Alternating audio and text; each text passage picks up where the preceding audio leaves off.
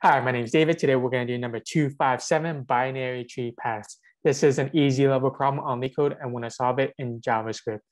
So we're given the root of a binary tree. Return all root to leaf paths in any order.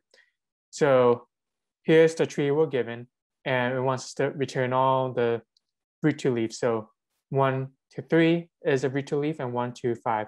And leaf is a case where it doesn't have any more nodes attached to it. So this dot left and this dot right of that node will be both null. And it looks like here, there both is an array of strings, and each node value gets concatenated along with the arrow symbol for it. So to solve this problem, we can use a depth first search, DFS, to and recursively solve the problem. So what we can do is that first we can cover the edge case where if the root is null, we just return an empty array. So if root is null, return empty array. So next, we're returning everything in array. So let's create results array. And this is what we're going to return at the end. So we can use a recursive approach to this. So we have to create our helper function. So create traverse helper function. And that is going to take in the node that we're looking at to solve recursively. And then we're going to, every time we go through the call stack, we're going to concatenate the node value with this to it. So we're going to have a string path, we can call it, and that's a variable we're going to give it. And then it's also going to take the results array that we're giving that we're going to have to push to. So inside of this,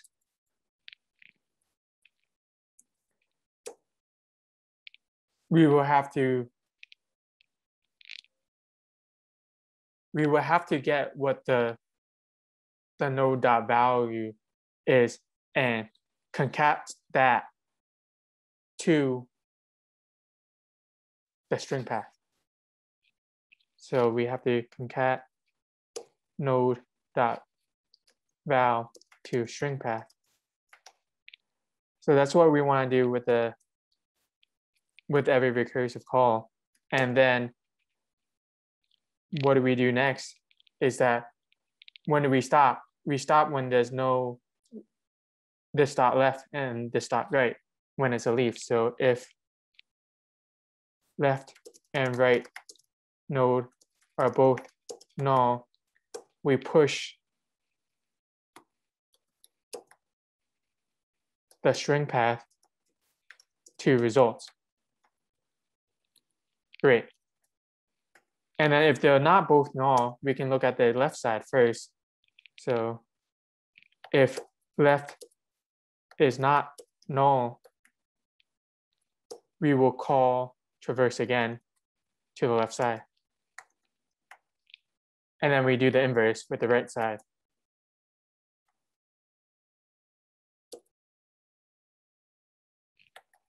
Right is not null, we traverse to the right. Great. So now we have that done. We just return results. Okay. So to put it all on go, let me create some more space. We have to do the edge case. If root is equal to null, return an empty array. Now we create our helper function. So we can call it const traverse. And let me create the results array first. Let results equal an empty array. So const traverse, and that is going to take in the node we're looking at. And then the results and also the string path. And they both all start off as an empty string, so we can declare it here. Great. So now we concatenate the node value to the string path. So string path plus equal node dot val, since we have, this is the val what they have for each node. Next, we check if there are any more leaves to end this. So if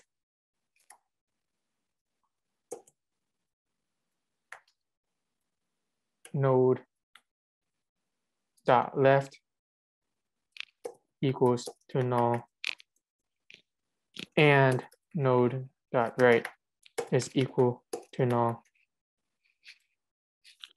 we push the results. We push the string path to the results.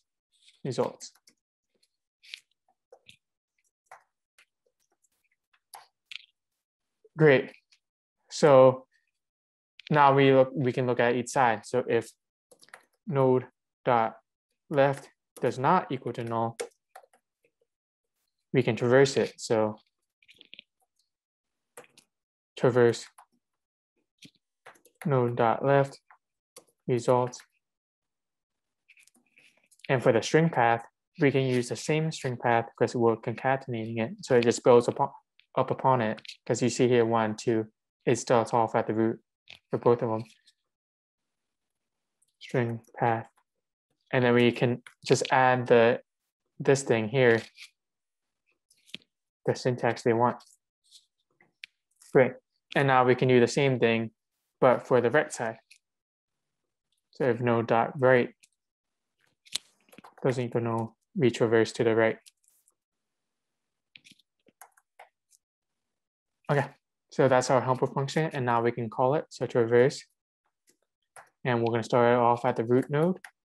We're going to use the same variable for results, and we don't need anything for the string path because we're going to assign it to the empty string like that. And after we do this, we just return results.